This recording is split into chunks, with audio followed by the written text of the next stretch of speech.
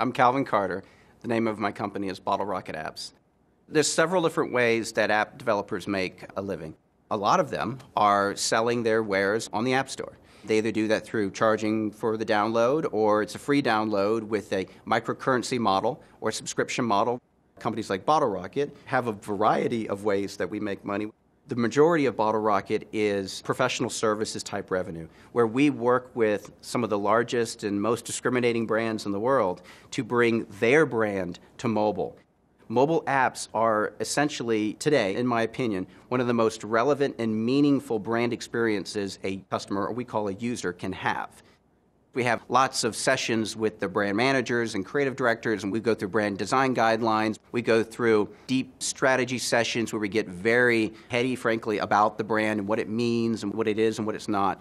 We have a business aspiration called taking risk centered on our strengths. A lot of entrepreneurs I speak with, younger ones that kind of bounce around a lifestyle business from 3 to 10 employees, and they go up and down throughout this, and they do this for 8 or 10 years. So this is not a any day now, I'm just waiting for my ship to come in. No, your ship has come in daily at this point. You're just letting them go by, or you're not fully capitalizing on them.